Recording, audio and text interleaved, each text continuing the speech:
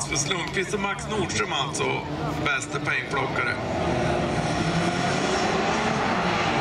Det är Nordström och Lundqvist in i första början. Där kommer Lundqvist på hinder. Det är Nordström sticker. Han får in i alternativet så det ut som. Men det är Rasmus Lundqvist i ledningen för Max Nordström. Nu har vi då på tredje platsen Anton Edvardsson.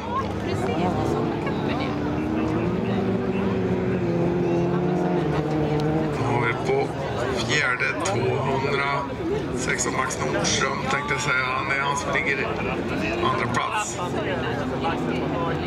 Marcus Wirén är det ju. Från Ljusdals ligger det på fjärde platsen.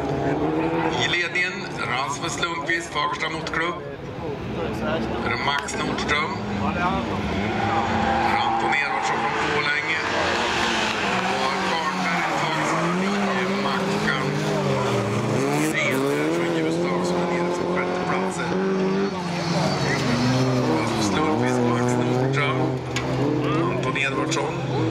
Edvardsson sticker in i alternativspåret. Karnberg på en tredje på fjärde plats, 4.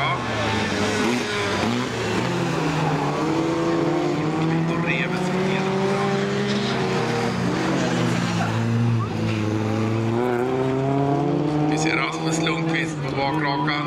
Kommer han ner för kompressionen har ju ryckt ifrån. 40 meter ungefär till Max Nordström. Nordström ger lite vid sväng där faktiskt. Det är väl vid. Vi har hälsat på i vallen i alla fall. Så han tappar lite fart där för en stund. Rasmus Lundqvist in i alternativspåret. 14 poäng efter 2 månader. På väg mot full pott. 20 in. Max Nordström på en andra plats. Anton Edvardsson på tredje. Som hade gått igenom alternativspåret och kommer ut. Det är solklara 2.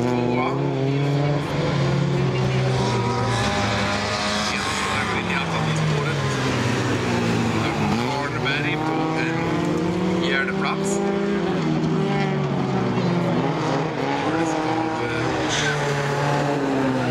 Remes. Femte och vi ser Rasmus Lundqvist, dagens första fullpottare efter 3 gånger går i mål där.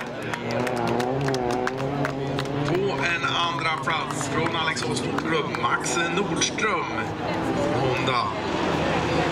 16 på innan alltså, efter 3 omgångar. Anton Edvardsson från Borlänge, han blir 3. Team Sirpa Racing. Hade 9 poäng innan på upp 13. Så ser vi att det blir skifte längst bak. Viktor Remes från Hedemora som tagits upp på fjärde platsen.